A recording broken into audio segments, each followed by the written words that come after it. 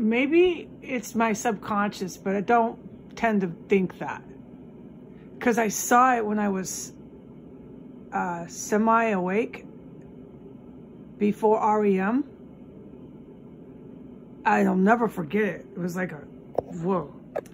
The white female terrorist, Jewish mafia hooker gets hauled out of here. I mean, I'm almost, because like this is how, it's my own way I live. It's my personal business. Why I choose to put money down on that. And I'm choosing to put it on the internet. Why? To give you insight if you would like to know. It's because I was like half asleep and I saw it so clear, like I was standing on the sidewalk watching it all happen. That's what it was like. Yes, I just described that. I was like as if I'm standing on the sidewalk. It was daylight, or they have big lights going on out there, you know? It's lit up. And she's in a stretcher going to the EMS, dude. They do something to her when they come in here. They're fucking Navy SEALs. The white one comes out of here. She goes with them away. And then I just had a semi one again where, and this one, I'm thinking maybe this is because I'm so pissed at everything, right? I'm so pissed about everything. I'm thinking, just analyze this.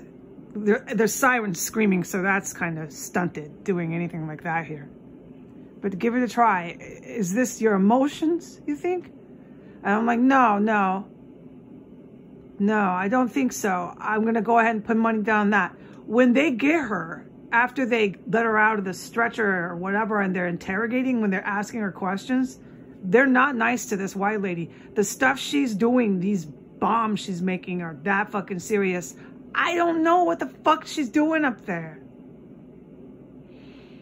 But it's serious fucking trouble. And they're not fucking nice to this fucking bitch. The good guys aren't. No, I applaud them, dude. She's done nothing but fucking kill people or whatever the fuck she's an accessory to right in front of me in here. And then all day long making bombs, filling the house up with fucking chemicals, telling me, mind your own business, Heidi. Mind your own business.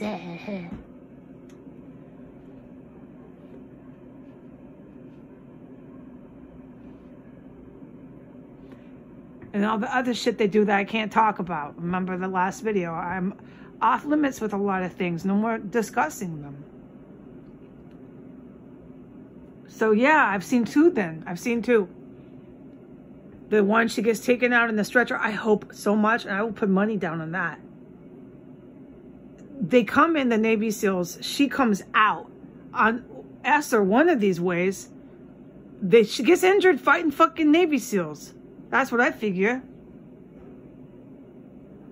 She comes out. She's alive and blinking. And then by the time they get her interrogating, they ain't nice to her. I put money down on both of them.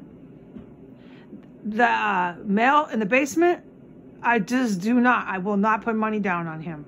I'm not going to talk about that. If you're smart, and I am, it's not time to discuss any of that shit because this is really serious. That guy down there. Okay, I mean, you can hear my voice, right? I'm going to stop discussing it. It's scarier than her and her dirty cops. Yeah. He's like all involved with the fuckers overseas. I am not talking about it anymore.